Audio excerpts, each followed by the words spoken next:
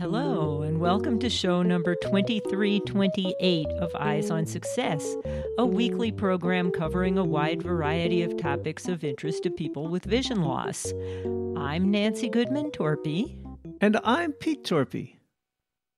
Lookout is definitely one app that I end up using at least a couple of times a week, minimally. It has different modes. So, for example, it has text mode, document mode, explore mode, currency recognition mode, and image mode. And that is just one of the new features that Google has introduced that we'll be talking about in this show.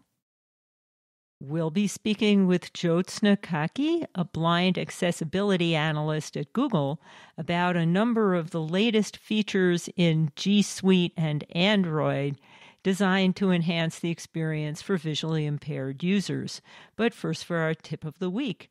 This week's tip comes from Jyotsna Kaki. Do you have a tip of the week for us? I would say something that my parents have always told me: try again. Never give up. The harder you try, the better results you will get. Never presume and keep on trying. And what great advice that is. It reminds me of something that one of our children's teachers told them in grade school, and it was never say you can't, always say you'll try. And, you know, if you don't try, you'll never know if you can succeed. You may fail once in a while, but failure means learning too. And that applies across all facets of life, whether it's your job or a hobby or anything you want to accomplish. Never give up. And next week, we'll be hearing more of Jyotsna's story about how that attitude has really paid off for her. You are listening to Eyes on Success. Success, success, success, success, success. Let's start by meeting Jyotsna and learning about Google's accessibility team. Today we have a representative from Google who's going to tell us a little bit about what's new in accessibility. So I was hoping you could introduce yourself and tell a little bit about what you do at Google. Sure. My name is Jyotsna Kaki. My role currently at Google is an accessibility analyst. Primarily, I'm part of the central accessibility team, and my main focus is on accessibility testing. I do a range of responsibilities where I do some accessibility testing. I also am a Google manager for the central accessibility testing team. I work with other individuals to provide training about accessibility and a bunch of other projects as I can think of. Yeah. So Google's idea of accessibility covers a wide range of disabilities. Do you have a disability yourself? Yes, I am completely blind, and I have been since 2004. So you've been using Access Tech for a while. Yes. Personally, I've been mostly using screen readers on mobile as well as on web. But I also use Braille displays primarily for giving demos and as well as for doing some testing. How long have you been at Google? I've been at Google for a bit over 16 years. Wow. And how did you get into your current position from your original position? I actually lost my vision when I was in my final year of undergrad. And when I lost my vision, I was like, okay, what would I do after graduating? As I was trying to figure it out, I ran across accessibility issues with websites, and I got really interested in accessibility. But back then, most of the private companies did not have an accessibility role. So I thought, well, that's out of the question. But my dad said, wait, why don't you try to make up a resume for the role you think is what you want to go for? Try. If you don't get it, you don't get it. And back then, there wasn't anyone really like an accessibility team at Google. But one thing led to the other. And believe it or not, they created a position to get me into Google. And they created the exact position I had put on my resume. And they had hired me for it. And that's where the journey all started. And how big is the accessibility team at Google now? I cannot really cap a number to that because we have a specific accessibility team, which is the centralized team. But we also have accessibility within pretty much majority of the product team. So accessibility is spread. It's not only the central team that exists. So I would say quite huge. So my kind of understanding is that Google has this centralized accessibility team, but there are lots and lots of projects going on at Google. And so each of those projects has to have some link into accessibility and perhaps has their own individuals that deal with accessibility for their specific product. Is that right? Yes, that is correct. Eyes on Success is made possible in part by our corporate partners. Underwriting pairs the impact of targeted marketing with the integrity of community goodwill. Learn more by sending an email to hosts@eyesonsuccess.net. This week's focus topic is some of the latest G Suite and Android operating system features that can enhance the experience for visually impaired users. Well, as you mentioned in the introduction, you are visually impaired, and that's exactly what our listeners are interested in learning more about today in terms of what new things they can look for in terms of Google products, such as your Android phones and Google Docs, etc. So where would you like to start? There are definitely a lot of improvements that have been made across Google products. But we can start with, let's say, the G Suite projects such as Docs, Drive, and other major products that are primarily, I would say, more widely used. So, for example, if we talk about calendar, right? Something that pops up because something we use on a regular basis. So just to highlight a few main things. So in calendar, for example, they have added a few new features such as keyboard shortcuts, meaning for when you have a calendar invite open. They have added keyboard shortcuts for the user to simply press a keyboard shortcut to read the title, the date, the time, guest, so on and so forth. So you can just press a shortcut. You don't have to navigate through the whole page to get that information. Just makes interaction, I would say, much more seamless and easy. That's a good thing because particularly calendars can be a real mess for a blind person to look at when they only see a limited portion of the screen or hear a limited portion of the screen. Exactly. Yes. It just makes it, much easier and faster. Then we also have improvements in like Docs, Drive, Slide, so on and so forth. So one of the key things is, as you may be aware, Docs, Drive, all of them have an accessibility menu. So where you can select and set certain preferences. So for example, do you want Braille enabled? Do you want Braille support? So like for example, in Google Sheets, do you want the column header to be read? So on and so forth. So previously, when you applied an accessibility setting, it was applied across all the products such as Docs, Sheets, so on and so forth. However, now you can individually set it. So when you put a setting in, let's say, for example, Docs, it won't be applied across. You can individually set it. So it just makes it better because the customization, you might want something different in each one. Also in Slides, there's an HTML present mode. And now they have made improvements to it because there were specific issues for screen reader users with it. So now they have made improvements in there to give a better experience for screen reader users. So if you want to view this, the HTML present, you can simply add a / HTML present to the end of the URL of the slide that you want to view in that mode, and your experience will be much better. Oh, that's great. The ability to customize how you use it for each application is really great because we do use these applications differently from each other. Definitely. So I am not personally familiar with Google Docs and Google Sheets. And I'm wondering, how do people change these settings? Because these are all web interfaces. Yes. So in order to change the settings, so you would go to, for example, the Docs or the Sheets toolbar, and you have an accessibility menu there itself. So when you go in the accessibility menu, you have various options you can select in there. Similarly, also under the Tools menu, you have an accessibility option. When you enable that, you get a pop-up. There are also a few options in there that you can select. So that sounds pretty simple.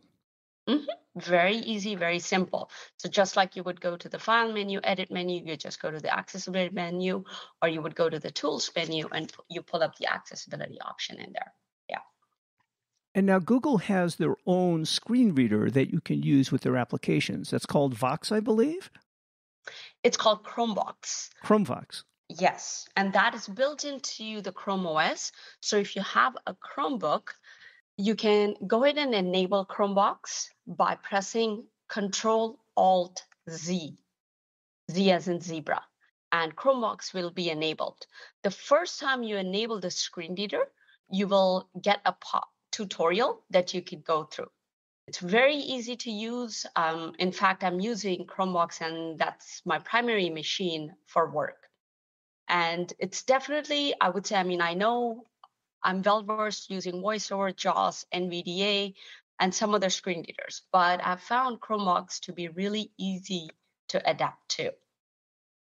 So you said that this tutorial pops up the first time you open Chromevox. What if you need a reminder of how to do something on your second or 200th time using it? Sure. There are multiple ways you can get to the tutorial. You can always Google it for a Chromebox tutorial, but I believe I would have to double check, but you can also go into the launcher menu on the Chromebook, and you do have accessibility option. So when you go in there, you have an option under Chromebox to launch the tutorial. And I suppose if someone with a Windows or Mac PC wanted to test this out, they could use the Chrome browser to enable the Chromevox screen reader? So the Chromebox extension on other OS has been deprecated. So it used to be the case you could download the extension and use it that way, but that extension has been deprecated. Ah, okay. Because I remember playing with that a few years ago, but since I was using JAWS for so many years, I hadn't played around with it a whole lot. Yeah. So primarily right now, on the Chrome OS, on the Chromebook, you could just use Chromebooks. So we went through Google Docs and Google Sheets, and you talked a little bit about Google Drive. Mm-hmm. What changes can people expect to see there? So in Google Drive, definitely, it is accessible. I wouldn't say there's specific updates or changes as a thing, but it's overall a portal for docs, sheets, everything. So that's what Drive is. And it definitely does work great with screen readers. I've actually started using that to share information with our grandkids. I've been writing little songs for them, and it's a great way to share things, particularly because our son has an Android phone. So, And speaking of Android, you want to talk a little bit about new accessibility features in Android that people might not be familiar with? Sure. So for Android, there is a website we have. It's android.com/accessibility. You can always stay up to date and look for other useful information there. There are specific, so with TalkBack, there is more support for Braille, for grade 1 Braille as well. And there's this feature called guided selfie capture.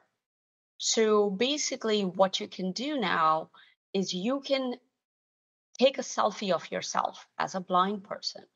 What happens is when you open it and you do the front camera, as you hold the phone in front of you, it will give you the guidance. It will say, for example, good for selfie as you move the phone around.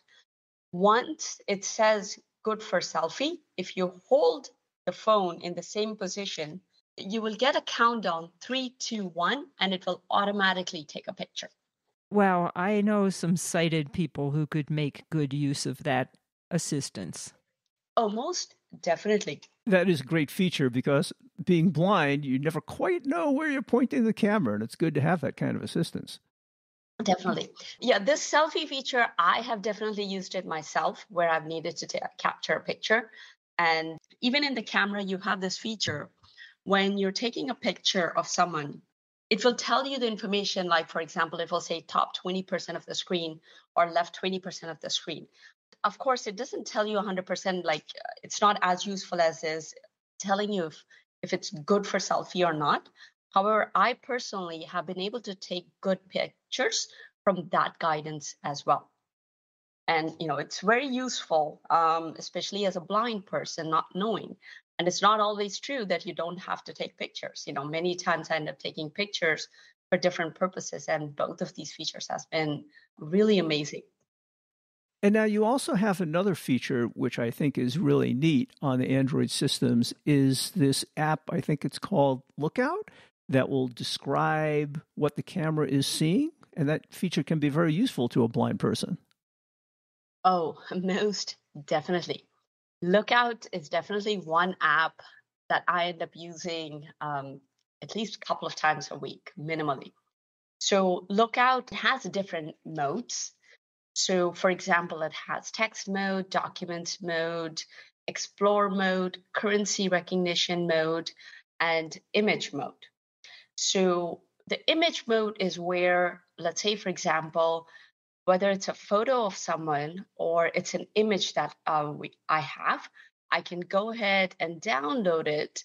And if I open it in this app, then it will give me a description. So one example I can give you is recently I pulled up a photo in there. And it was saying, for example, a young aged female sitting down, so on and so forth. And I tried it with a couple of photos. And just based on the snippet image description it gave me, I was able to remember what that photo was. And it also has a feature where I can ask a question and I can say, for example, what is the background like? What is the person doing or something of that sort? And it will give an answer. So you can query some extra things about the image after the app told you overall what the image was about. Yes, exactly. That's great. What other modes did you want to tell us about? So there's also the document mode or the text mode, which in addition to just doing printed text, it also does a handwriting detection. So even for papers with handwriting on it, you can use this mode to read that text. It is amazing how far these tools have come along these days. Most definitely. Most definitely. And definitely also for currency and you have different other country currency which has been added. Similarly, food labels, like they keep on adding more and more products to the database so that it can identify a greater number of products over time. So it can tell the difference between a banana and an apple, but I assume it can also read the label on a can? The food label mode in itself doesn't identify like a banana or an apple.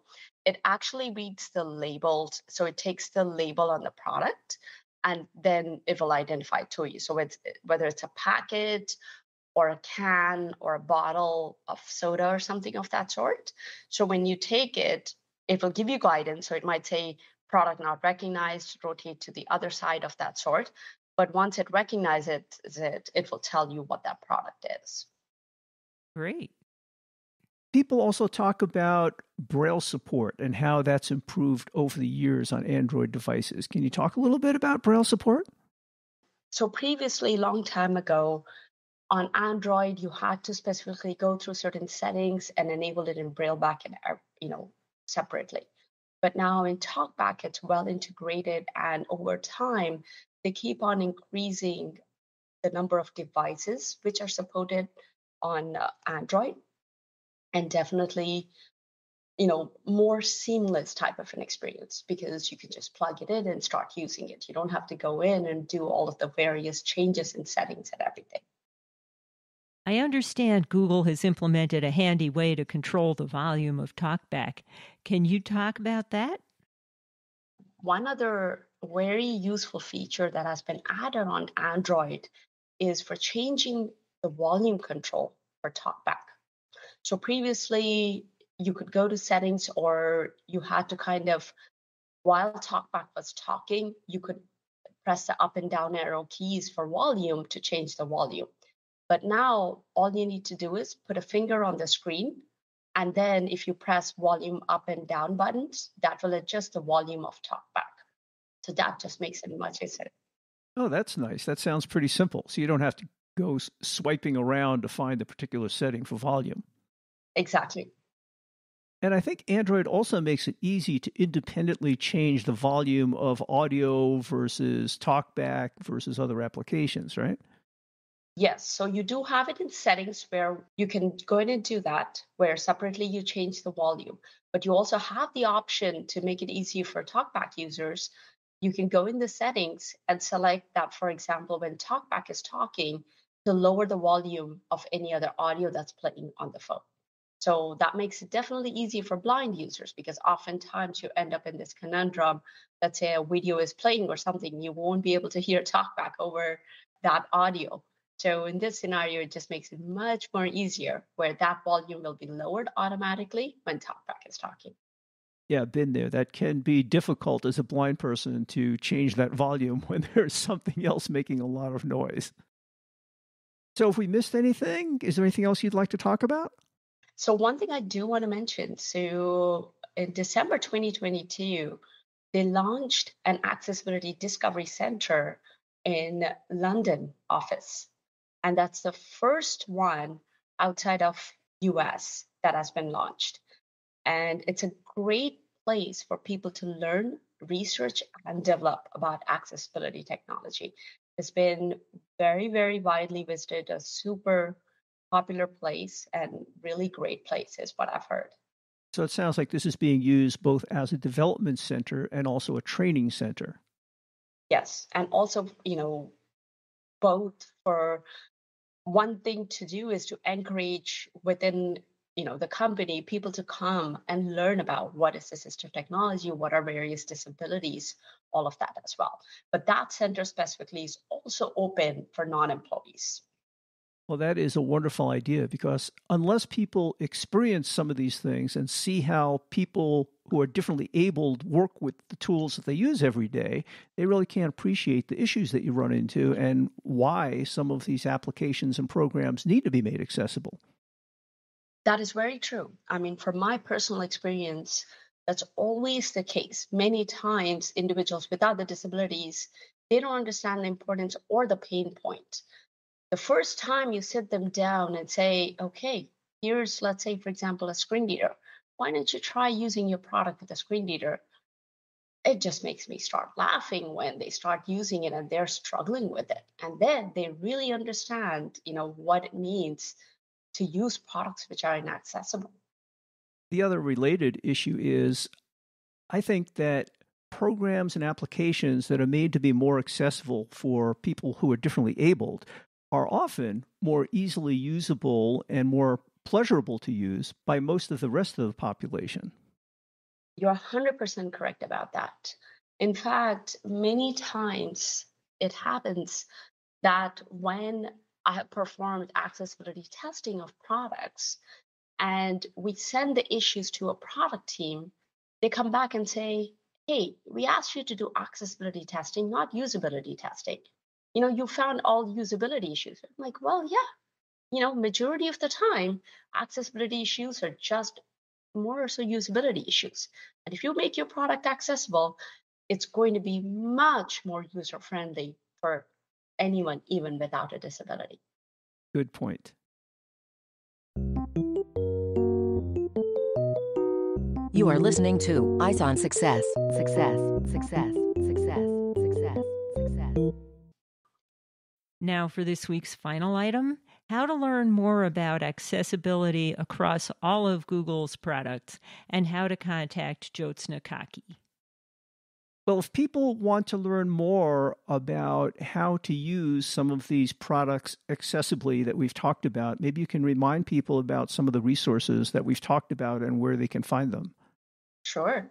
So you can always Google it. That's the best place because we have our accessibility website.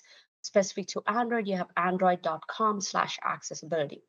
One more great feature is many of the Google products, they have to pull up a list of keyboard shortcuts that a specific product has.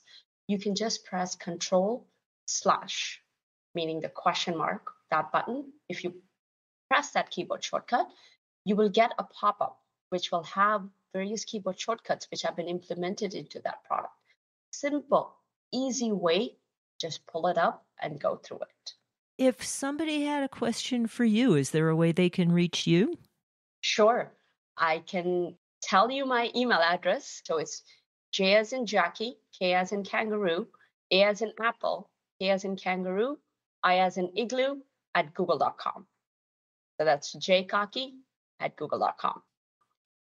And as usual, if you missed any of the content information, you can find it in the show notes associated with this episode, which is episode 2328 at www.eyesonsuccess.net. We'll also have links to several other previous episodes of Eyes on Success in which we talked about Google accessibility. And I want to remind people that if you think Eyes on Success is useful and helpful to people, as many of our listeners do, and you have a friend who doesn't know about the show, you may share it with them. Tell them they can get Eyes on Success as a podcast, wherever they get their podcast, over many radio reading services, or listen on your smart home device by saying, play the Eyes on Success podcast.